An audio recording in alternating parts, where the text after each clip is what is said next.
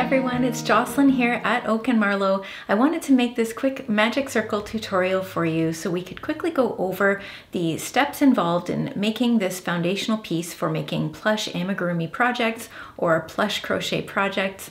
I had to, in the beginning, watch magic circle videos. I had to open that video up every time I'd make a new project for a really long time.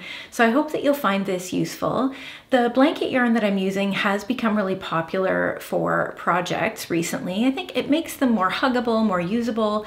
It's kind of a modern take on amigurumi. They do make for faster makes because you can make a larger piece than you would have otherwise with the small, lighter yarn.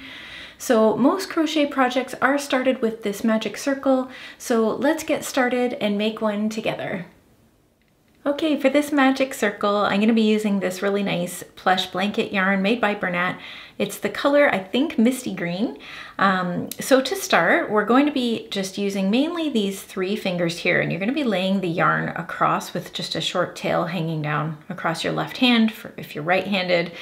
So I'm going to go ahead and secure this at the top. So I'm just pinching it with my thumb, and then I'm going to pull this yarn around and back up again to make a little X.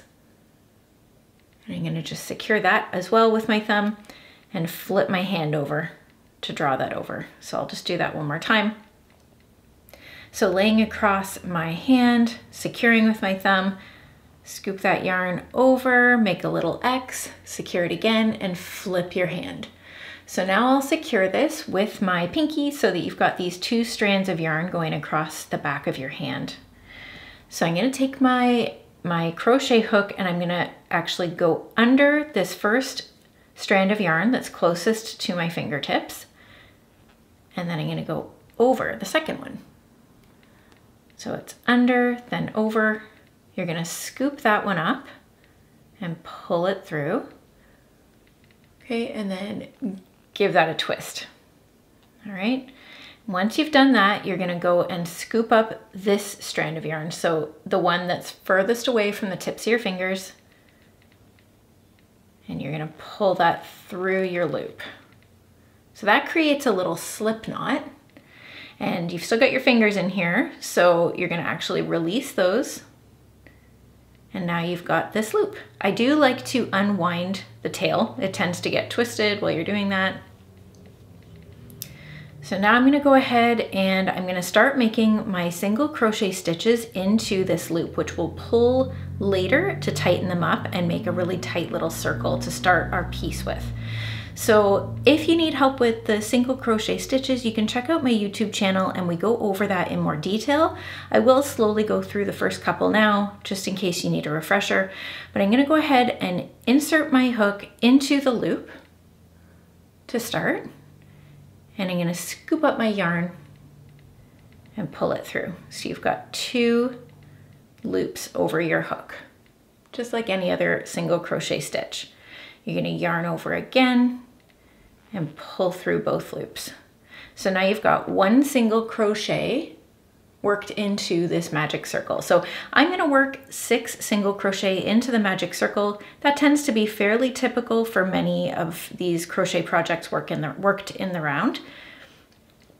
And I'm going to work my second one now. I'll insert my hook again into the loop. I'm going to scoop up my yarn and pull it up.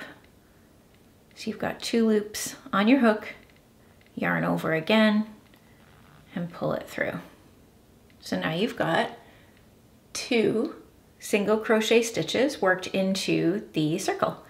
So I'll keep going. I'm going to do this next one a little more quickly. This is the 3rd one. So you've got the 2 yarn overs to complete that single crochet stitch. So into the loop, yarn over, pull up, yarn over, pull through. So now we've got 1, 2, 3, 4. I'm going to do 2 more.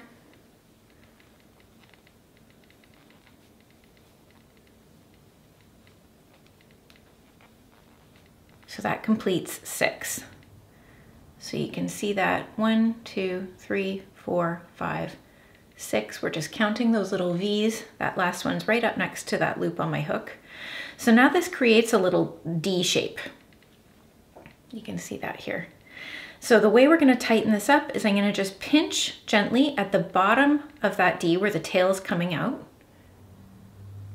And I'm going to give this a pull fairly firmly. Watch your yarn. Some yarn, this blanket yarn made by Bernat does tolerate it well.